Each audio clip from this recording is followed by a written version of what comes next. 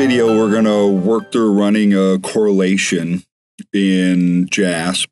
And there's two different correlations that we tend to focus on. The Pearson correlation, which is looking at two continuous variables or two interval or ratio variables. And then the Spearman correlation, which would mean that at least one of the variables is more on an ordinal scale. So for this, we're going to look at three variables at once off of this for running our correlations. And one of the variables is going to be GPA. And you'll notice how we asked this question for GPA. You'll notice there's not like 3.5 in here or anything like that. We didn't ask them to type in their GPA. We gave them categories, ranges of GPAs from basically a 1 to 9 scale. So we would really kind of consider GPA to be on an ordinal scale for this. The higher the score, the higher the GPA. But we don't have the precise measure of their GPA within this particular measure. So we're going to look at GPA, and then we're going to look at those two other variables that we've looked at before, the religious questing and the ethnocultural empathy. Both of those are on a continuous scale or what we would consider as well an interval scale. So for the correlation, we go up here to regression, and correlation matrix is what we're going to want for this. And so we're going to go down and find our variables. And so two of them here, that ethnocultural empathy scale and the questing scale. And then I'm going to roll up and hopefully find our next variable here of GPA. There it is. We'll put GPA in there. So you'll see over here how we have it set up in terms of correlation matrix. And so this means for this ethnocultural empathy scale, this is a correlation between that and questing. You see here that it's less than 0.05, so it's statistically significant.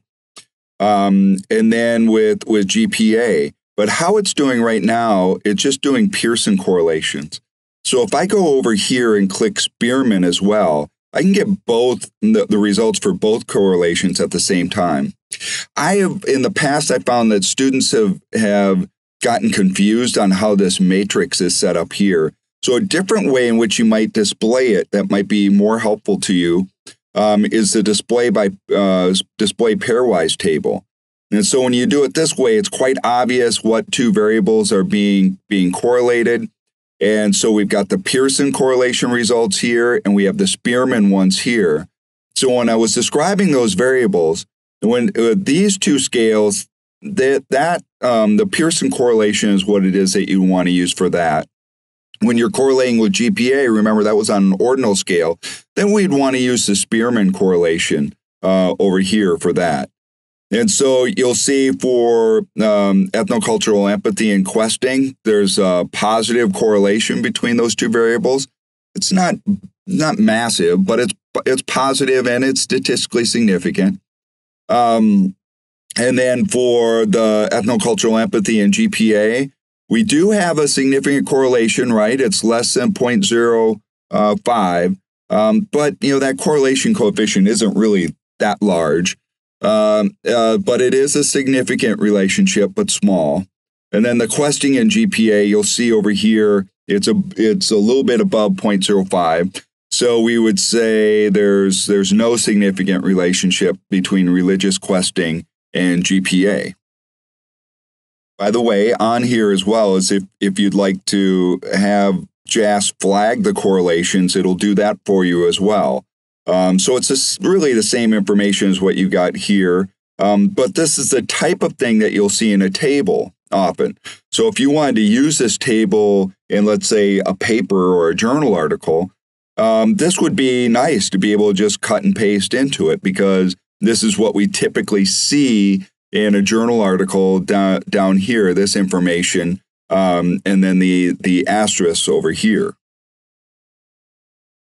Okay, so how would we end up writing up these results? So again, we're going to copy what we have here, bring it up into a Word document, and we'll paste it into the Word document. Again, I jumped ahead a little bit here to write up the results. So there's a significant positive correlation between ethnocultural empathy and religious questing. And so remember, we use Pearson's correlation, which is R for this. And then I have in parentheses here just the DF.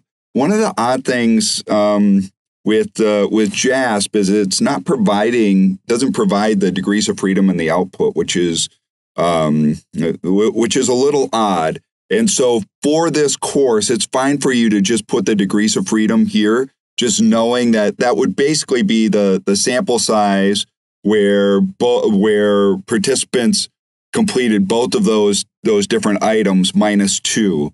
So we know it'd be 700 and something that we would put in here, but we don't know exactly what it is because it's not in that output. And for the sake of this course, it's fine for you to just put DF in there. Equals, and then the correlation coefficient that's down here.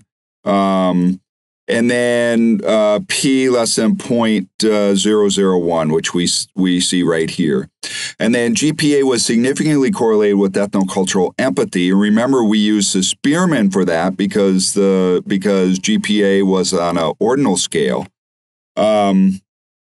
And so we have that correlation coefficient here. We just rounded to 2 decimal places for that. You'll notice we have rho here instead, which indicates that it was a Spearman rather than the Pearson correlation. And then the p-value for that we see right here. But only approach significance with religious questing. And here's our correlation coefficient, again, rounding to 2 decimal places.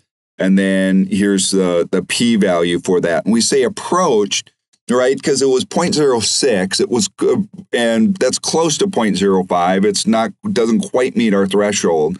So it is okay for us to say that it approached significant, but it wasn't a statistically significant result. So that's how you would do a basic write-up of the results from both a Pearson and a Spearman correlation coefficient.